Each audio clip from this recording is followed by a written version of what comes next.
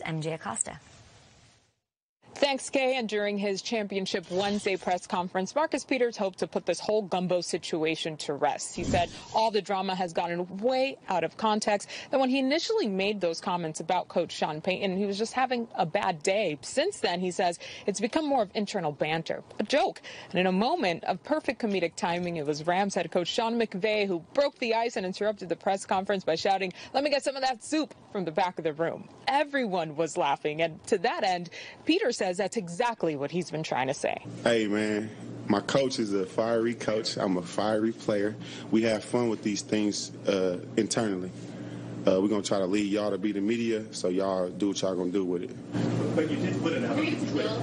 Y'all do what y'all going to do with it. That's cool. I mean, yeah, like I say, man, I got the utmost respect for the Saints and their head coach and the organization, you know.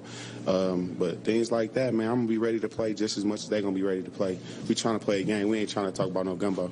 We can talk about all that stuff afterwards. All that aside for a moment, Peters says that he's very confident in this Rams defense, especially with the addition of Aqib Talib this time around, who did not play against the Saints in Week 9. Defensive tackle Ndamukong Suh says he'll provide some help as well. When he was asked about the whole gumbo situation, he says he'll only insert himself into that conversation by getting to Brees to stop him from throwing the ball. Okay? MJ, great job by you guys. It looks like Marcus Peters will make headlines once again after yesterday's press conference. Let's take a look back at this back and forth that he had at the podium. How would you evaluate your season? I think we ain't done yet. But you personally? I think we ain't done yet. Marcus. So what you getting at? Bart, let's start with you. Like that, what's going on with this, with Marcus Peters and his latest comments, and how do you feel about him this weekend? He's just a trippy guy, and I understand he's overconfident, and he was embarrassed. He was embarrassed because Talib was out, and you know he got the best of him.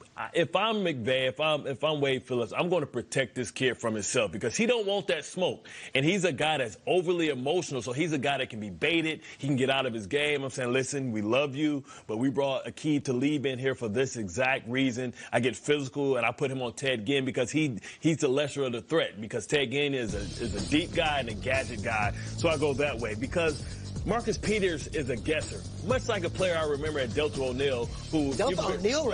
People remember Delta O'Neal would get 10 interceptions, but you look up, he gave up 30 big plays. Sure. And you saw the big play where he gave up the 70 yards. He's looking at the drop of Brees and guessing the route. You can't guess routes because everybody knows what type of player you are. So I'm going to protect the kid from himself, man. Saying, listen, you go over there and get Ted Ginn. We need you to be big in the run game, big fella. Just cover Ted Ginn and don't even get involved with Mike Thomas, right? I mean, the Eagles, the first time they played him, they double-teamed Mike Thomas, and he didn't do much, but everyone else did. Last week, they only went single coverage, and you can't stop Mike Thomas. So I don't blame Marcus Peters for getting burned like that, but I would hope that Wade Phillips has a different plan because that will not be acceptable. If Michael Thomas does what he did to the Eagles and what he did to the Rams last time, over.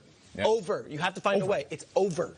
There's a difference between maybe a great ball hawk and truly a great cover corner. I think we'll find out this weekend which is which. And I think, Peter, you've talked all the time that Sean McVay is not a quarterback whisperer. He's not an offensive guru. He is a coach. And I think he's got a lot of managing in terms of the personality of this. MJ talked about it. Him making a cameo in the middle of Peter's press conference, sort of breaking the ice. How about that soup? I don't know if that's unintentional. He may know that I got a guy here who's emotional. I got to keep him where he needs to be. He can get some, you saw last week, he was about to get a personal foul for just talking with Cooper. I mean, he threw a flag in the stands. He's been ejected. Like he gets worked up. That's fine. First of all, imitation is the greatest form of flattery. Okay. Flag throwing, that's my thing. You did that? The flag, Bart? The first guy to ever do it. When I went to Goodell's office, he was like, they was like, listen, we don't really know what to do because it's never been done before. So I was a trailblazer on that one. Proud moment for the show. Threw it in the stadium, and I ran into the person that caught it. Okay. And then people want to give me a trial for the Orioles because I showed off my good arm.